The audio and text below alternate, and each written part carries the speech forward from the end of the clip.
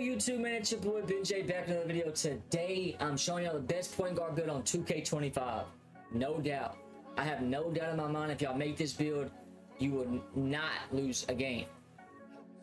Well, I'm not gonna say lose, you know, you won't lose a game, but you know what I'm saying. This build can do it all. This build gets contact dunks, can pull deep threes, plays defense. I'm telling y'all, this build can do anything. Y'all will not be a liability at anywhere on the court. I promise y'all that.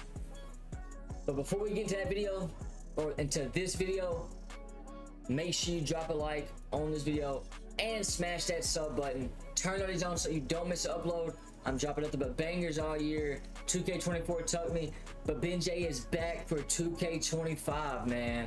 So yeah, we're on the road to 6K. So again, please drop a sub. It would mean the world to me. Let's get straight into the video, man. All right, so position, obviously, you want to go point guard. Let's be honest. Height, 6'3", not 6'2", not 6'1", not 6 foot, not 6'6", not 6'7", 6'3". Weight, 170. I believe that is, yeah, it's the lowest weight as possible.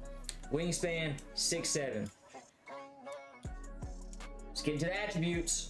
Close shot, 78. All right. Driving layup, when you going to go to 77. Driving dunk, 93. You get gold posterizer.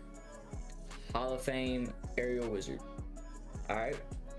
Standing dunk and post control, you're not really going to touch, but it's 38 and 37. Mid range, 82. 3-point, you want to go with 92. You get gold deadeye. Silver limitless range. Silver mini marksman. Gold set shot. Gold shifty. All right. You can upgrade that silver to gold on limitless range, or I mean anything you want to once you get your cap breakers. Free throw 72, pass accuracy 77, so you're not, you know, throwing crazy, you know, yeah, y'all know. You don't want to be throwing crazy passes, let's be honest. Ball handle at 92, so you unlock pretty much every dribble move, or not pretty much, you unlock every dribble move with a 91 speed with ball. So you get gold handle per days, which you can upgrade to Hall of Fame if you know, if you choose to. Silver ankle assassin, so you're gonna, you know, you're gonna cross up some people, let's just be honest. Gold unpluggable. As y'all know, steals are crazy this year, especially lane steals. That's why you want to go with a decent pass accuracy, because the lane steals is insane this year. But also steals in general are like, so you want a high unpluggable. Honestly, I mean, I'm not gonna say it's steals aren't as bad as last year. Like unpluggable pretty much works this year. It's the worst thing about steals is the lane, like the lane steals. Then you want to go with, like I said, 91 speed with ball. You get lightning launch. Lightning launch is really good for a badge, like a really good badge. I'm just gonna keep that, just keep it 100 with y'all. You want that badge. You don't have to have it on Hall of Fame if you don't want it. You know, if you just wanted to move your speed with ball down, you can, but I wouldn't touch it. I wouldn't touch it. Interior D or 6'3", you're not gonna have good interior D. It's 46. Now perimeter D, you got an 85. You're locking people up. You're 6'3", you're locking them up. Let's just be honest. Steal 91, so you're gonna get golden glove and gold interceptor. So you're gonna be 6'3", getting steals, and you're gonna get lane steals as well. So yeah.